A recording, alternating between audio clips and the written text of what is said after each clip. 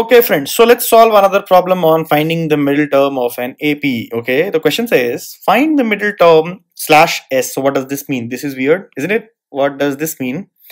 This means that you don't know whether the number of terms is odd or even. So depending on that, it could be either one middle term or two middle terms. If n is odd, that is number of terms is odd, then there will be only one middle term. If the number of terms is even, then there will be two middle terms. That is what we learned.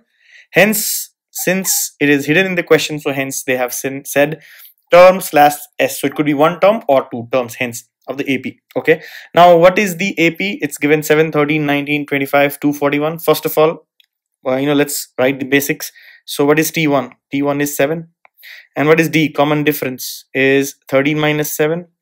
That is 6. And check whether this 6 is the common difference everywhere. Yes, looks like. Yep.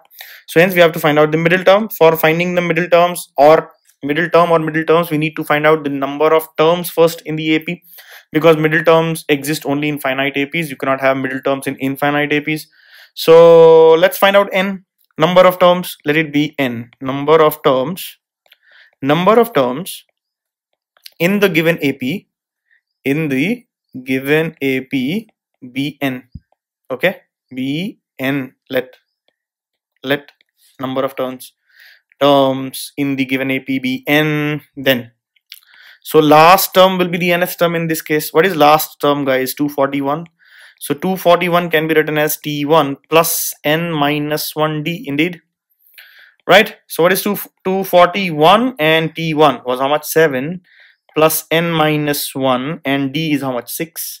So that means n minus 1 will be simply 241 minus 7 upon 6, which is 34 upon 6, which is 6, 3 times 18 and 39. Yep. So this is 39. N minus 1 is 39. So what is n, dears? So 39 plus 1 is 40, right? So n is 40. What is this?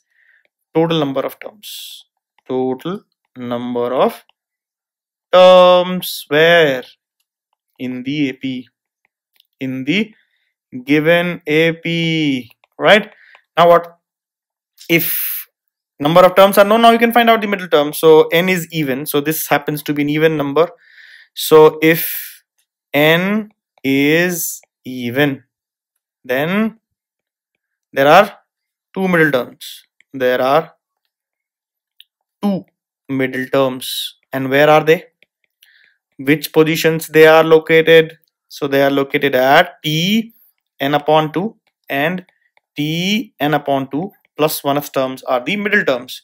So in this case, T 40 by 2 and T 40 by 2 plus 1, that is T 20 and T 21 are the middle terms, right? No, so 20th and 21st term. So let's find out what will be T20. T20 is not the cricket match. T20 is term 20 here. T20 is first term. What is first term? First term given was 7.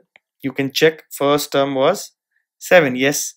And 20 minus 1 times 6. Right? Which is 7 into 19 times 6. Correct? Which happens to be 121. Right? Now, T21 will be 7 plus 21 minus 1 times 6, which will be equal to 7 into 20 into 6, that is 127, right? You could have found out T21 simply by this as well. T21 is T20 plus the common difference, right? T20 was 121 plus D was 6, so hence it is 127, whichever way, right? Either this way or that way, right? You can figure out, and hence we got two middle terms. 121 and 127 are the middle terms of this AP.